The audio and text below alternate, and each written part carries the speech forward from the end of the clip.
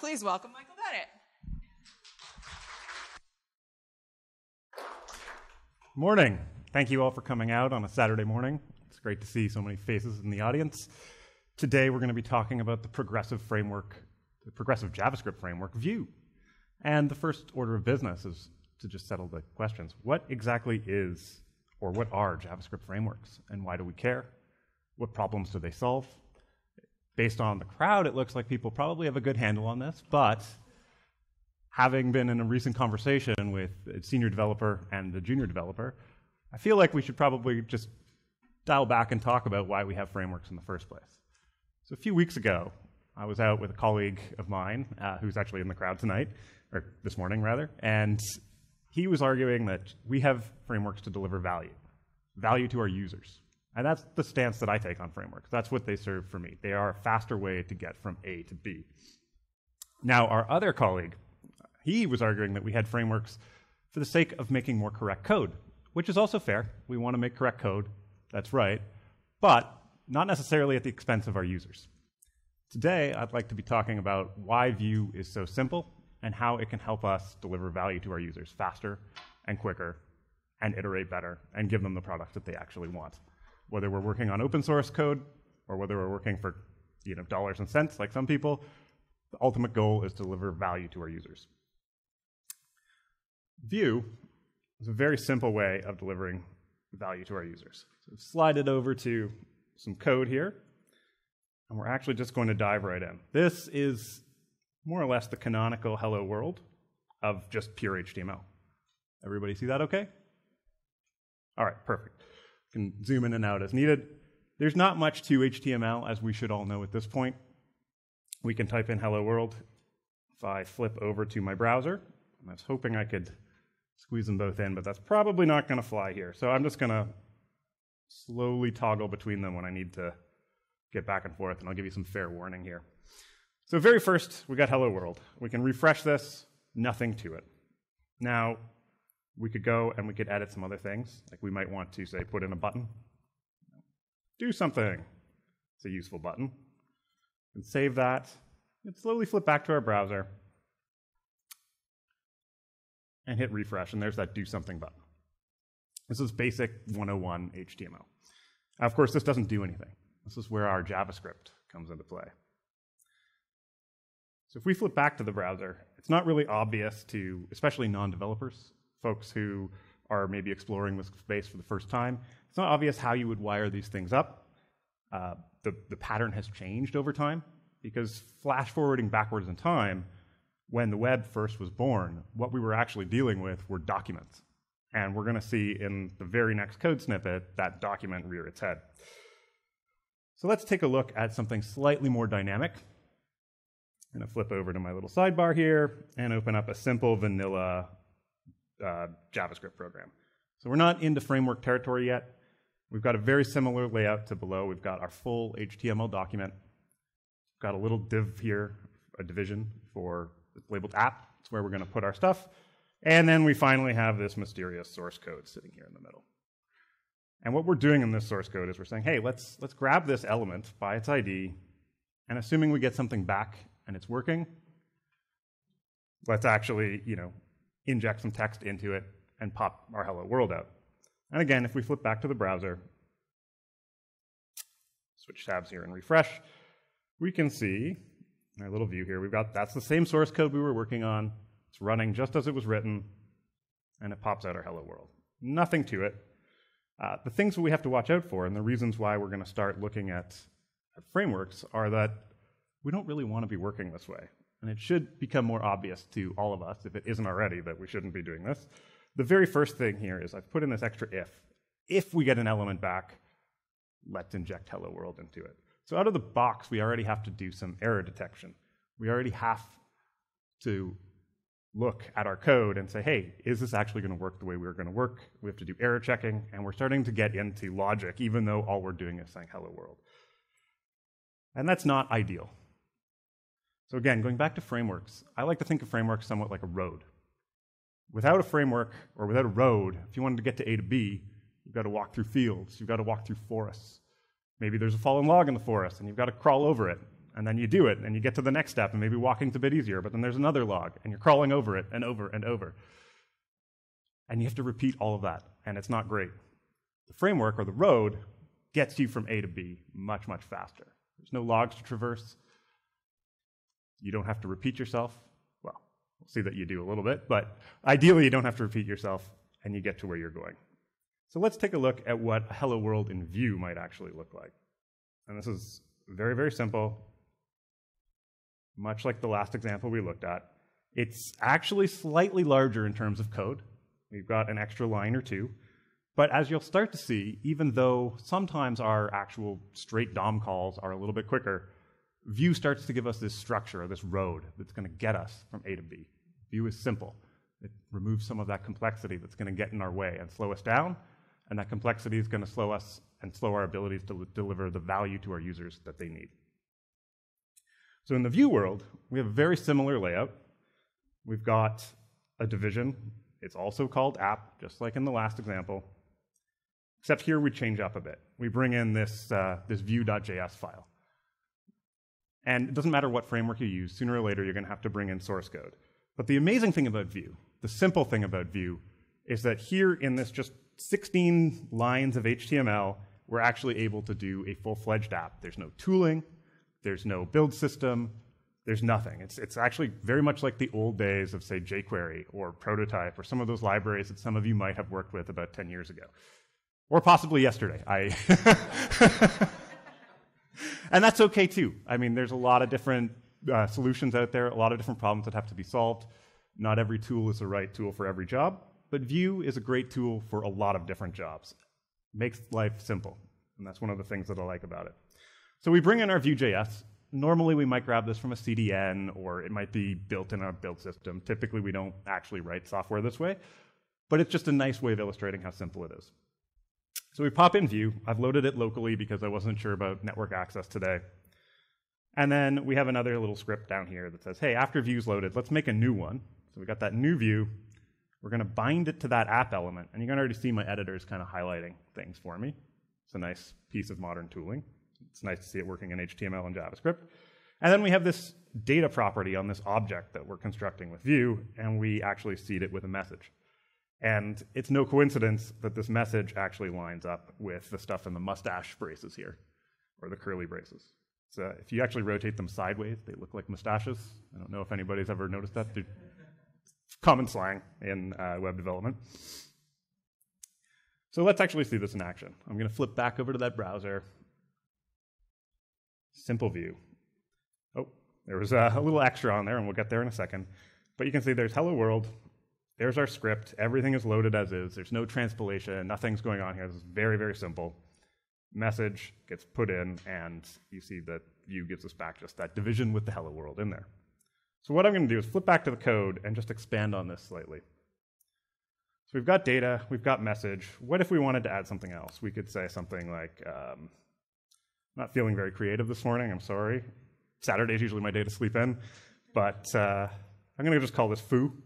And we'll add a property called foo, and it's going to say something like, good morning, Toronto. Let's actually exclaim that. We'll shout it out, get the let out a little bit today. Good morning, Toronto. I feel like I'm a little bit more awake now. I come back over here, I refresh, and there it is. Plain as day, right in our code, and I haven't had to do anything else. Now, flipping back to the code, if we looked at, say, the simple vanilla JavaScript version again, it would be very, very easy for us to do something like just say, come over here and then say, good morning, Toronto. And that will work just as well. I can write that in there. I can flip back to my browser, refresh it, and we get the exact same output. Or similar output. I've made a typo in the name of the city. But aside from that, more or less we're working with what we would expect. Now the downside is, if we flip back to the code, the problem is now we've got two pieces of text that we might want to actually separate. Some of us are coming from development backgrounds where we've been trained to separate our concerns. And this approach here is just not really going to work.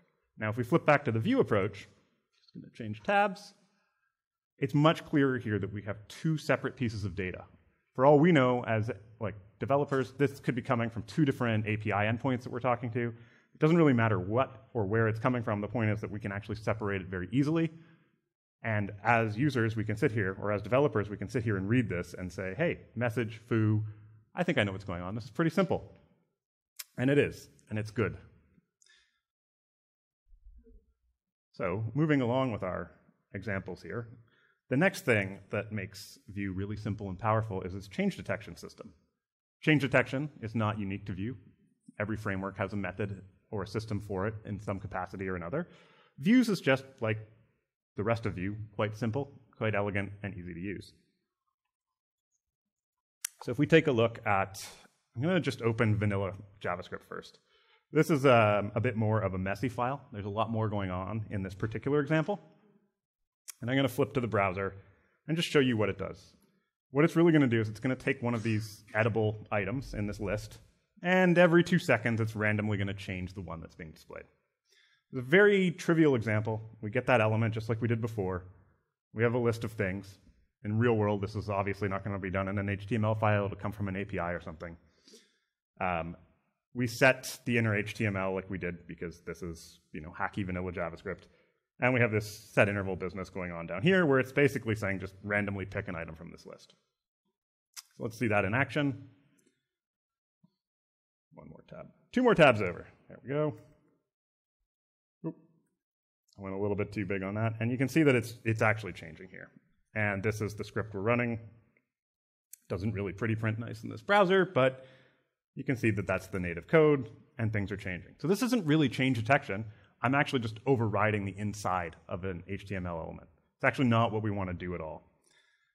The reason I did that is because if we were looking at this vanilla JavaScript, and if we wanted to do some sort of change detection, we're actually going to have to write a lot more code than I really want to walk through right now, and more code than will fit on a screen. So let's look at Vue's answer to change detection. And we're kind of setting up a problem here because this is pretty concise. And the Vue business, I think for this example, might look a bit longer. Sometimes that's been the case. No, not too much. Very similar. We have our message. We have our edibles. The main difference is we're bringing in that Vue JavaScript again. But the thing to notice here is what we're doing differently than the other example is in our interval, instead of wiping out everything that was in that inner HTML, we're actually saying, hey, let's just rewrite this message property on this data object that we've broken out. Let's rewrite the message property and see what happens. And because Vue is relatively clever, if we flip back over to our browser and we look at the Vue version of this, pop down the script tag so you can see there's all the Vue stuff, pretty simple code. It's doing the same thing. And in fact, I guess in my dry run today, I left in this bold bit of text, so I'm going to just remove that really quickly.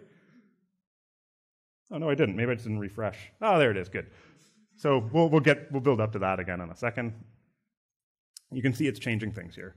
But the power that I really wanted to talk about is that, and this is again true of other frameworks, it's just Vue's a little bit simpler, is that if we flip back to our code and we add in something at the top, like we'll make a strong element and we'll say edible, save it, flip back to the browser very quickly. Suddenly we have this bold edible text, but our food's actually changing. Our edible item is actually rotating, and we're not obliterating that edible. So if we flip back to the code again, we've got edible, we've got message. So we're able to start writing a very declarative HTML. Again, similar to other frameworks, it's just in Vue, it's very simple. We're able to set all of this up with no build tooling, no fancy overlays on top of our HTML or JavaScript or anything like that. We just have straight up text, and in 24 lines, we've got a good change detection example. And we're not obliterating this edible bit. To just drive that home, if I flip back to the vanilla JavaScript, and we tried something like that, and I put in, strong, edible, and we go back to our browser, see what's going on. I got to refresh it. There we go. It never even shows up because right out of the box, our inner HTML code that we wrote just obliterated that.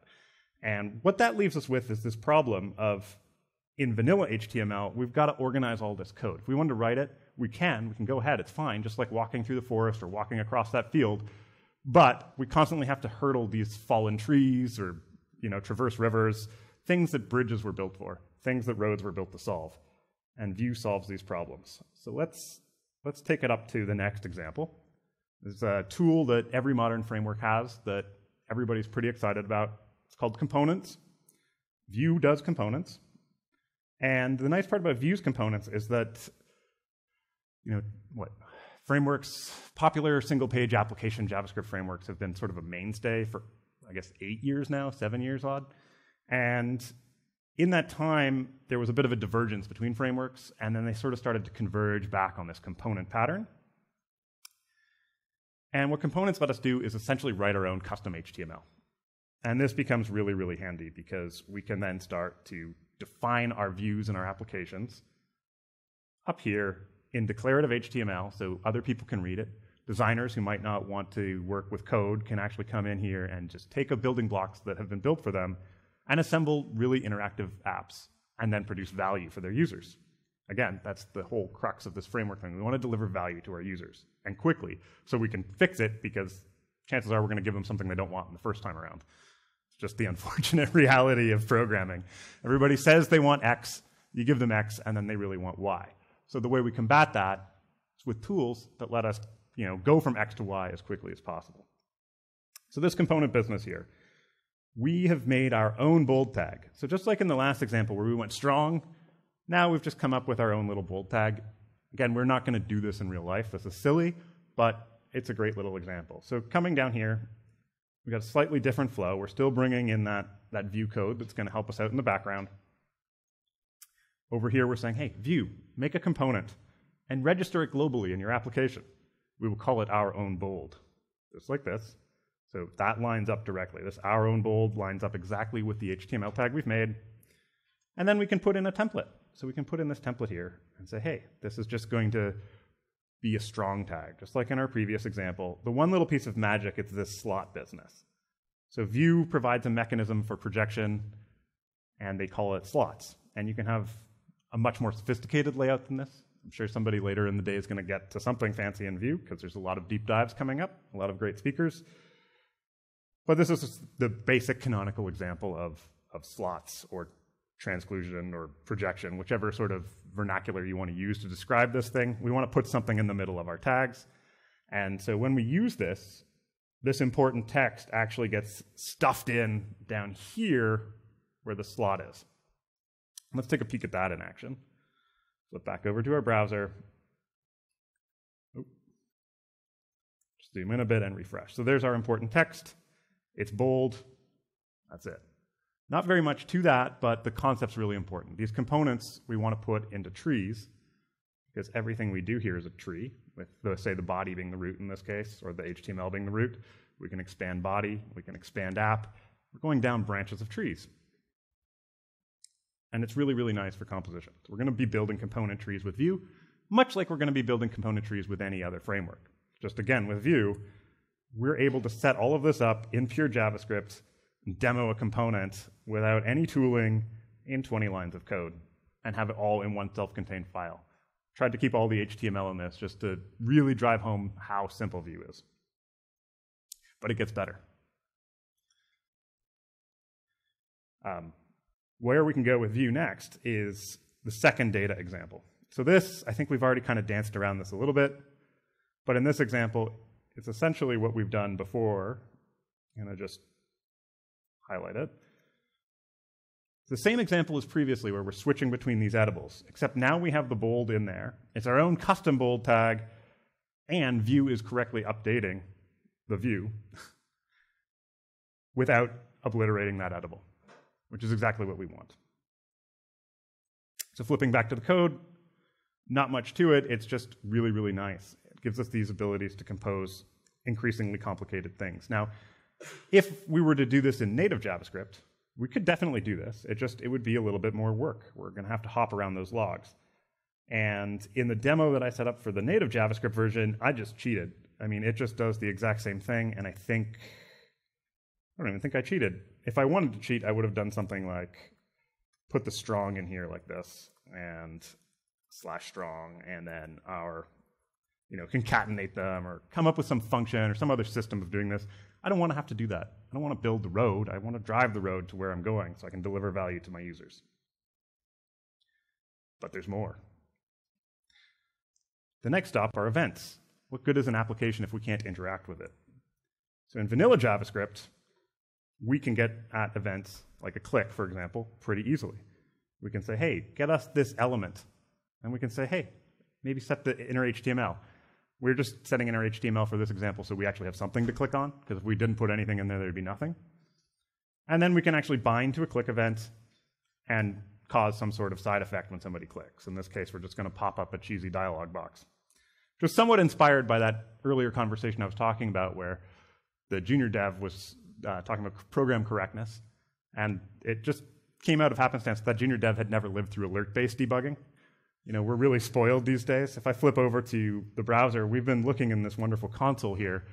This is a relatively new thing that in the last 10 to 15 years has really transformed the way we've been working in the web space. We didn't have this for a long time. What we used to have to do was take our data and pop it in one of these alerts so we could figure out what's actually going on under the hood. And this is really no way to live, but it does demo that we can at least, display stuff to the user. And that's all well and good, but there's a lot of problems with this. It's not really necessarily obvious what the problems are, but right out of the box, we have to get a reference to an element, so we have to know where it is. We have to be able to find it. As our app grows, that gets increasingly complicated. We also have to add an event listener to it. As our app grows and as we show things and hide things, this also gets complicated because every time we add one of these event listeners, we actually allocate a tiny piece of memory somewhere in the system. And that's not really a big deal when we're doing it once and we're not hiding the things, but over time, if you're showing and hiding things progressively, it's very easy to accidentally make a memory leak. So frameworks, they give us a handle on how to do this in a cleaner way. So if I open up the Vue version, as you can immediately see, like in some of the other examples, it's a little bit longer. However, as we scale, this length actually turns into shortness. So what we've done in this case, we've got our app, we've got our message. We've used this magical Vue syntax here to say, hey, on event, so on click, let's call an alert method. And we've added this extra property down here to our Vue object that's called methods, and we've given it one called alert that's just calling alert. So a little bit verbose. We could do this in a few different ways that are a lot shorter, but I wanted to just detach things and illustrate probably a more correct way of doing it and having us call methods. Now, some people who have worked in vanilla JavaScript are probably saying, yeah, but you can do that in JavaScript, and you can. Like, we could flip back to our JavaScript. We could say something like click, or is it, no, it's on click, sorry. On click equals alert foo. We could do something like that, which is great. I mean, we can put that in line, but then we have to have access to whatever this alert is. So I'm just going to flip to the browser really quickly. And I think, yep, good. I'm still in the vanilla JS one. You can see we've added this on-click alert. If I click on there now, I get the foo, and then I get the hello. The problem with this approach in vanilla JavaScript, if we flip back to the code, it's not inherently obvious, but this alert method that we've called, it's a global that's available everywhere in our browser. If we wanted to start using our custom methods, we would actually have to expose them to the browser if we wanted to use this mechanism. It's a great mechanism, but the problem is we have to get data to it somehow so it knows where to find it. Whereas in the Vue system, if we click over there, all we really have to do here is say, oh, v.on, click, alert. And alert does not have to be global. Alert's actually stuffed over here in this methods collection. And there are even better ways in Vue of cleaning this up, especially when you get into the component model, which I'm sure there'll be demos of a little bit later. So Vue solves a lot of problems with click handling and makes our life easier. And just to prove that it works, we'll flip back to the browser. Refresh, and there you see. I can click on it, it says hello. So not much to it. But there's more we have to do with apps. We don't just display text, we don't just process clicks from users, we actually have to collect user input and generally probably stuff it in a database or send it back to a server or do something useful with it. But it turns out Vue is a full batteries included framework, and it actually includes methods for handling forms and input and output. So our vanilla JavaScript example, what we've done is, in this case, I've set up a more elaborate HTML blob. We've got our app, just like before, but now we have this input, and it has its own ID called in. It's got a placeholder, and we've got a slot for our outputs. It's also labeled out.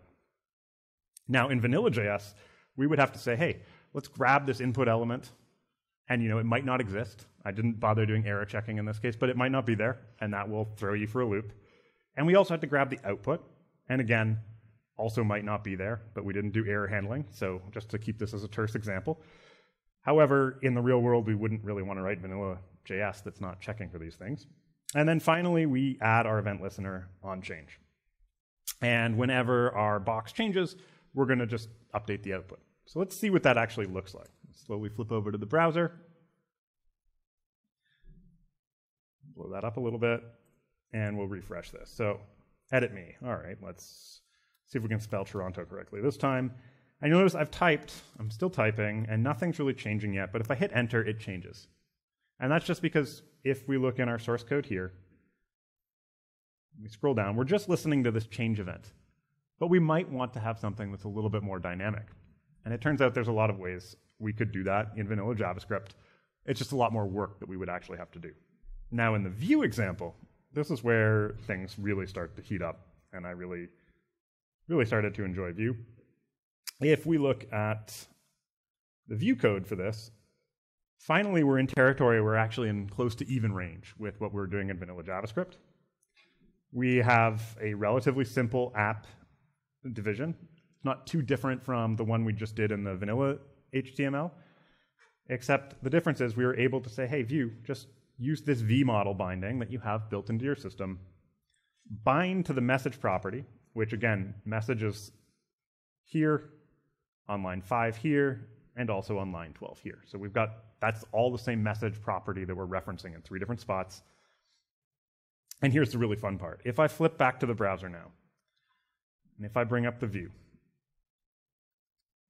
version, and we refresh to make sure we've got it all, it says hello world, let's just say Toronto. And you'll notice, I spelled Toronto again wrong, but aside from typos, you'll notice that as I type, everything is updating in real time. I can go back, I can go forwards. And that is really, really handy.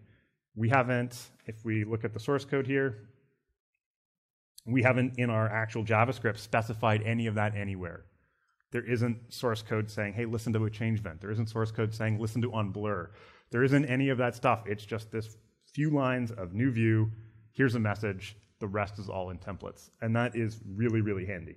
It means somebody who doesn't know JavaScript can come along, come into a source code editor, and they could take some HTML, and all they have to know is that, hey, there's something in the data called a message, and we want to bind to it. That's it. And again, other frameworks give you this power, but to do so in 17 lines of JavaScript without tooling, without downloads, without minification, build systems, this is a wonderful property.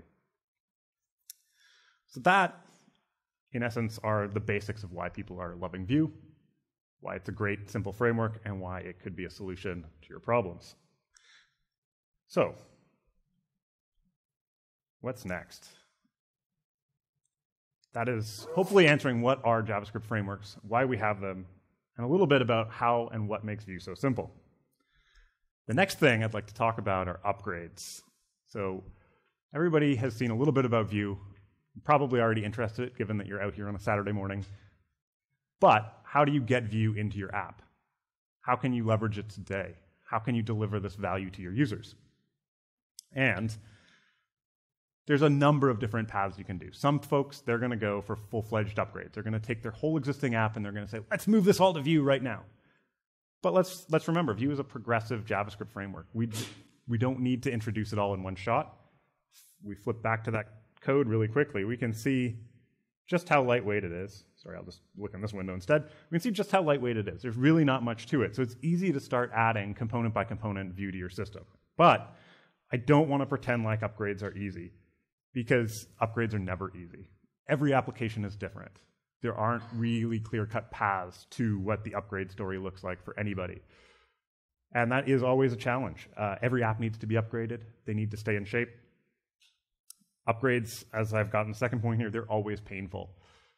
I mean, even code that's architected really cleanly and really well to be resilient to upgrades can be painful to upgrade. And I experienced that over the course of the week while I upgraded a package that I'm going to demo in a few minutes. And I ran into sort of all the classic problems we run into with modern JavaScript tooling when I did it. The first bit out of the gate is routing is challenging. You've got a router that's probably built into your framework that you're using, and it's probably loading components up from your framework. Maybe you don't have that. If you're using something a little bit more traditional, like say your jQueries and your lighter pages, then you can start easing Vue in really easily. But if you're doing single page application development, which is sort of my bias, I've been doing a lot of single page application development over the last decade, upgrades, they get challenging. And the problem with these upgrades, and the reason they're so challenging, is that it's very easy when we're developing, take business logic and slip it inside of the framework code, inside of our Vue layer. And as developers, we want to make sure that we are always separating these concerns so we can keep our lives simple. So generally speaking, the cleaner the architecture, the easier the upgrade. But again, your mileage is going to vary depending. And I thought that I had an app that had a relatively clean architecture for upgrading. And it did in a lot of respects, but it still had its challenges. And part of that was because it hadn't been maintained. Part of that was because the dependencies had staled. Part of that was because the JavaScript ecosystem moves very quickly, and the packages, again, dependencies had staled, but that meant the build system had staled, and even getting a build out, it took a while to get that out there. The first thing, though, that I like to see in any sort of upgrade path is a separation, a clean separation of that business logic, because we all have business logic in our apps. If we didn't, we wouldn't really have apps. We'd actually just have demos or showpieces or some sort of really nothing. The business logic is the thing that's delivering the value to your users. And again, depending on the app of your choice, there's many ways to progressively include Vue. So the app that I decided to upgrade for this particular use case, it happened to be, it's a game, so it's not businessy, but it's a game that's built in the DOM. It's a block dropping game. So if you think like Dr. Mario or Tetris, that kind of thing. I built this about a year and a half ago on an airplane, just one of those developer things where like, oh, it's so simple. And then, it wasn't. I ended up spending a lot of my holiday trying to get it to go. But that's what I like to do in my free time, so, to each their own. So let's take a look at what we've got here. If I flip over, all right. So you can tell, I obviously work at a UI company because this is the cleanest UI ever. But that's not really the point. The point of this program was to see what I could develop on an airplane pretty quickly. And again, it turned into some holiday programming, but that's it. I've got 3 buttons here, Industrial, Developer, and Vue. And they're all 3 different frameworks. I wrote this application with the business logic very much decoupled from the rest of the program, so much so that you can actually switch between frameworks in real time. All right, I'm going to refresh. I'm going to click Welcome, and I'll just hop right into the Vue version. So there you can see we have a simple block dropping game, and it's all done in the DOM. And I can actually flip between frameworks here. So if I come back over to this view here where we can see our elements, we can see things like, if I flip to, say, the developer framework of choice, you see that display has gone to Flex, my Vue is display none, and my industrial framework display is none. I can flip over to the industrial back again, and we can see, hey, look, there's that tree that I was talking about earlier where everything is sort of coming down. And you can see that these are all crazy amounts of text coming down. And again, this isn't really a business program. It's obviously a toy game. But, nope. Yeah, when I have developer tools open, I can actually do the rotations. This kind of works. But this is set up for, I think, sort of Dr. Mario rules where you match enough colors and then eventually the lines will disappear. But the point is more that as we flip around in between frameworks, it doesn't really matter what we're using as our Vue layer. Since the business logic separated, everything just sort of works, TM. Now, of course, this was not the case in the upgrade at all. There were a lot of challenges. They weren't related to Vue. They, again, were more related to the build system had staled. It took me a good hour just to get things building properly. But again, that's kind of a problem we have with modern JavaScript frameworks. We've looked at the apps we've built over the last decade, and built out all of this tooling, and then slowly but surely the tooling is starting to get in the way of us delivering that value to our users. And that's one of the things I like about Vue, is that the tooling overhead is very minimal. So that's sort of a tale of what it was like to upgrade. It wasn't too bad, but even though I had architected for success, it was still, I found flaws in my architecture. There were things where I was like, whoa, this is repeated. I violated that do not repeat yourself business. And it was really, really unfortunate. But at the same time, grafting Vue on top was pretty painless. There was less code than with the other frameworks, and I got it done pretty quickly. So let's clear that out so I'm not displaying that. And before we segue into the last bit, I'd like to just take a second to talk about Toronto Vue.js meetups. So the company I work for, Wrangle.io, we've been hosting Vue.js meetups. And we've got one coming up on March 15th. And somehow we've actually managed to get Evan Yu, the creator of Vue, he's coming down. So if you're all interested in Vue, you should definitely try and come to the meetup. There's some more details on the next slide here. It's 7:30 to 8 p.m.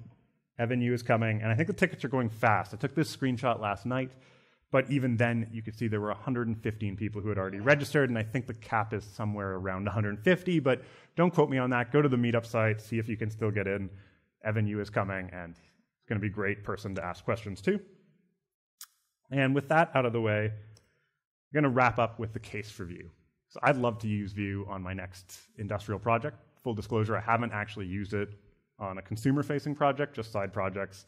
But I fell in love with it because it reminded me of why I got into web programming in the first place. I can look at a browser, I can get code, I can make that code run on anybody's device. Everybody here has at least probably 2 or 3 devices on their person that can render and run software written in a web browser. And Vue makes that simple. And that's one of the things I like about it. So the first case I have for Vue is onboarding. Onboarding is always a challenge, whether we're talking about folks who are moving from the design space into programming, whether we're looking at like grizzled programmers who've been working on .NET or Java backends and things like that. All sorts of folks are moving to the web. I can say that from experience. The last 2.5 years, I've probably been inside about 30 different companies talking to people about how they can move their developers over to JavaScript or TypeScript in some cases. And onboarding is always a challenge. Even professional developers with a decade of experience, they use their Java or their .NET or their PHP and they say, hey, this looks great, I can do JavaScript. It looks exactly like what I do. And then they come and they do their JavaScript and then they realize that JavaScript is a really weird language. And then they have a bad time and they do not go to space today. So the other thing about Vue that makes it really awesome is that you only really need 4 things to get started. You need a little bit of knowledge about HTML, so maybe basic to intermediate. As we all know, HTML, anybody can figure it out. It's just a markup language. You're tagging things, making them strong, but it can get really complicated, so let's not trivialize it. People would also need a basic to intermediate knowledge of CSS. We don't want to make apps that look like the apps that I make. So maybe I need to do some upgrading on my skill set. And to use Vue, you're going to need at least a basic to intermediate knowledge of JavaScript. It's really, really easy to get started, but again, JavaScript, as we all know, is a little bit of a strange language, and there's lots of quirks. And finally, the last thing you really need to be successful and to start with Vue is a good text editor in a browser. As you saw today, you can edit in straight HTML, refresh in the browser, and it's really easy. And the great thing is the Vue docs, they really spell that out for you. When I read them the first time, I was like, oh yeah, I'm a developer. I'm going to do my NPM installs and all this stuff. And then the docs were like, no, just include a script tag. I'm like, what? It's 2017. And anyway, I sucked it up. I did it their way, and I was so happy. I couldn't even believe how simple it was. The thing about other frameworks, not to knock them, but they do require all the things that Vue requires, and sometimes more than an intermediate knowledge of JS, but you also need to know package management basics, which for a lot of us might be second nature. However, for a lot of folks coming from other environments, you can spend half a day just getting NPM working. You might need some CLI basics, which is like a command line or scaffolding, because a lot of these frameworks are coming with their own command lines, and Vue does. And then there might be some other information that you need to know too. The other great part about Vue is it's flexible, and it has a large batteries included official ecosystem. It's got a strong core, it has routing, it has state management, which Hassan is going to be talking about a little later today. It's got template compilation, so you can optimize the app for distribution, And it's got this SSR business, which is just server-side rendering, knocking out your app on the server side so you get better SEO and quicker page loads. That all comes basically out of the box with Vue, and it's all officially supported, so you don't have to go find some library that you've never heard of. But again, it's flexible, so you can also just mix and match your solutions. In fact, their initial routing guide is just a roll your own router with HTML5, and it's perfect for a lot of needs. And with all that said, I'd like to thank you all again for coming out on a Saturday morning to talk about Vue. I think it's a great, simple framework, and I think we should all be considering it for our next projects. All right, thanks a lot.